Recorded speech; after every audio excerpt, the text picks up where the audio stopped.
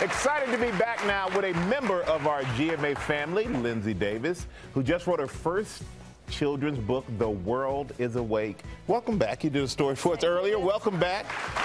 And the thing is, you've been covering all this breaking news here at ABC for over 10 years. And you decided to switch gears and write a children's book. Why? Yes. Well, the answer is sitting right in the front row, and this is unbelievable that Aiden, my son, was actually able to sit here. He's a shy guy. But Aiden and I were in the car one day, and he just said, out of nowhere, he said, does God open up the flowers?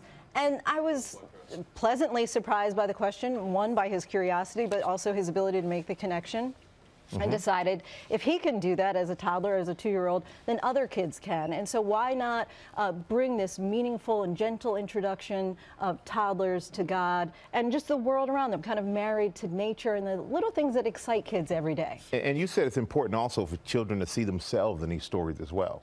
I read an unbelievable essay about windows, mirrors, and sliding glass doors. And the idea is that it's essential for every children's book to have a mirror so that the child can see themselves reflected in the book, a window so that they can peer out into an unfamiliar world. And when that window is effective, it's able to become a sliding glass door and transport them into this other world. So it's so important for kids to see kids that look like them, kids that don't look like them, and realize even if our differences, there's a lot more that makes us similar. And I love the title, The World is Awake. To me, it just meant it's alive, and for me, it was a renewed sense, because for me, having a child, it reminded me of those little things that used to give us so much joy and excitement, rainbows and bunny rabbits and butterflies and things that often as adults, I think that we kind of put the blinders on. It's just another day, we're just going through it. And seeing my son be so excited and say, oh, look at the butterfly, it's contagious. So now I say to him, oh, look at the rainbow, look at this.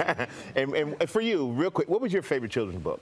So I love Shel Silverstein, Where the Sidewalk Ends. I think that's my all-time favorite.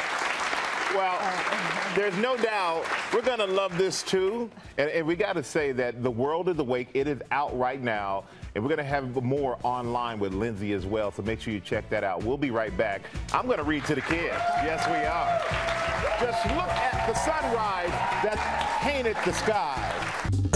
Well, hey there, GMA fans. Robin Roberts here. Thanks for checking out our YouTube channel. Lots of great stuff here. So go on, click the subscribe button right over here to get more of awesome videos and content from GMA every day, anytime. We thank you for watching, and we'll see you in the morning on GMA.